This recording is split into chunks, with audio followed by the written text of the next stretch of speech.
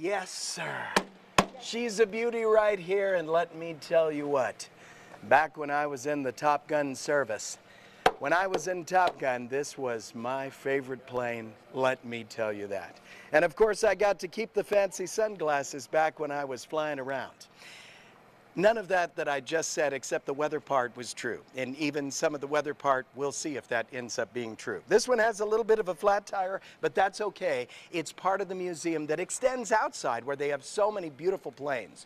Of course, Santa Teresa Airport is a critical airport, and it's a very busy airport as well. There are many, many pilots in this area who started learning how to fly right here on this asphalt. Joining me now is Tomas Peralta. He is the owner of Red Arrow Flight Academy, and you've instructed a lot of people, haven't you, Tomas? Yes, sir. Yeah, we've been out here for about 10 years now and been helping people learn how to fly and pursue their dreams. I love it. Okay, so in the distance right over here, if you can see this, there's a little plane, that little white plane. What kind of plane is that over there? So that's a Cessna 172.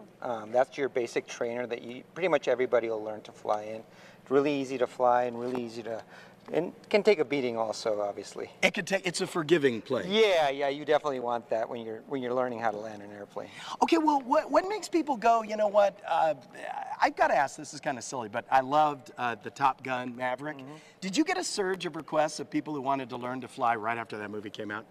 Definitely. We got a surge after that. Right now, really, the big surge is coming from the pilot shortage I'm sure you've heard about, and that's really kind of driving a lot of the people that are wanting to learn to fly as a career. That sounds good. Tomas, thank you so much. I appreciate it a lot. Awesome. Just one of the reasons we're putting a small town spotlight on the fabulous place of Santa Teresa, Sunland Park, and this beautiful airport. Don't worry, more coming up. Stay with KTSM 9 News.